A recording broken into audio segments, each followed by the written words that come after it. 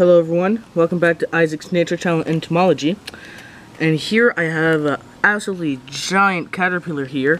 It's some kind of sphinx moth, as you can see, it's got a little horn there. And my theory is that it is Sphinx chercis, or the Great Ash Sphinx. You can see how large it is compared to my hand there. It's almost the size of my thumb. You can see just how giant it is. I'm sorry for the barking, that dog is just driving our family insane. Anyway, so yeah, and it's pretty large, so I think it's probably 5th instar.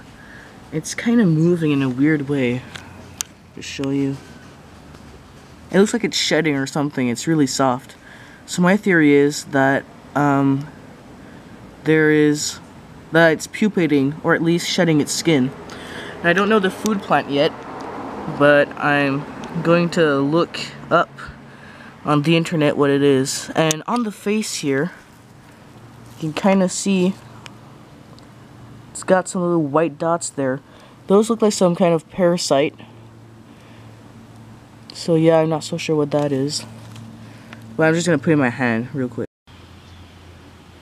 Here you can see what it looks like.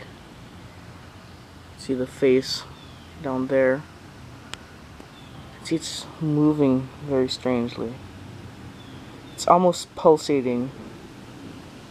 Anyway, that's how large it is in my hand. It's pretty big.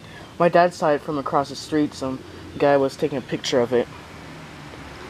But yeah, I'll put it in the cage and hopefully it's gonna pupate and I might get a Great Ash Sphinx. I already have one in the collection, but that one was already dead and all broken down. Well, yeah, it's a pretty cool find. Very random.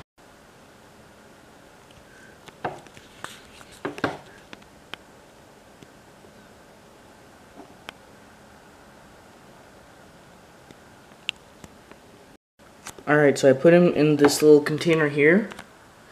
And I think this little guy, or this big guy, is pupating because its suction cups don't really work, and it was just on the side. And it looked a bit like this, and this one looks like it's pupating as well. It's the same species. So yeah. And it's pretty large, so it's probably 5th instar. I mean, I've never seen anything like it, so I wouldn't really know. Well, yeah, even though it's got those little parasites there, just want to zoom in. It's kind of out of focus. Little white dots, like there. It's got little parasites, it looks like. It's pulsating, kind of like the rosy maple moss. And the suction cups don't work. I realized the same thing with rosy maple moss. So anyway, here I've got these pictures. And I'm trying to find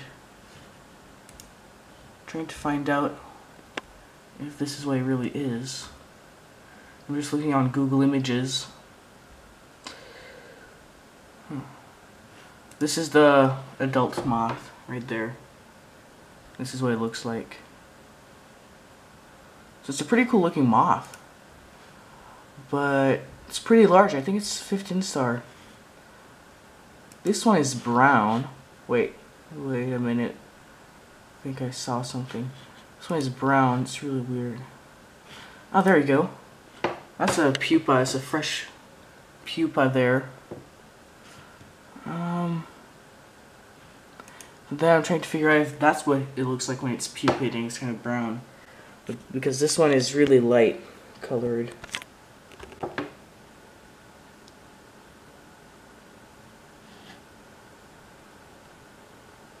But yeah, that's pretty much it, and I will see you next time.